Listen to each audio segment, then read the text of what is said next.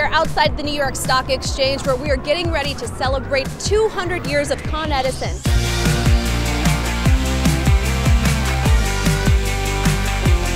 Hey Tim, how are you? Great to see you again, Trinity. How are you? Great.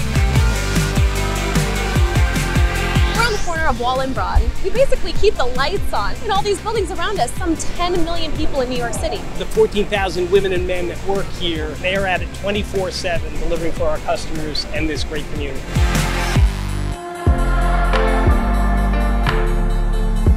You're celebrating 200 years of business, our longest listed company here at the New York Stock Exchange. How are you feeling? It's really been incredible. We feel so privileged to be able to serve this incredible city. When we introduced electricity to these great residents and businesses, we really changed everything. Things didn't have to close when the sun went down. We became a 24/7 city. We became a vertical city, and we are a company that sort of flexes and transforms with the needs of this great city and the region. You're also on NYSE's Board Advisory Council. Can you tell me the importance of board diversity? We all know that diverse teams and groups yield better decisions. The Board Advisory Council really helps in a number of ways to place diverse candidates onto open board seats.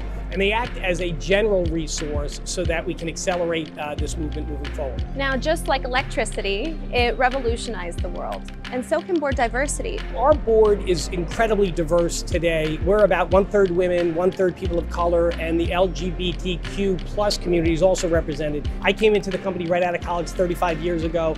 And as I've taken on bigger challenges and more complex, uncertain decisions, I have found that the diversity in the room makes all the difference. I know how I think about a particular topic. What I want to do is hear from others who have a different lived experience, a different background, a different technical expertise to weigh in. And invariably, when we come in with an idea and begin to discuss it, we leave the room with a polished idea, a better direction. And what are you looking forward to most this year?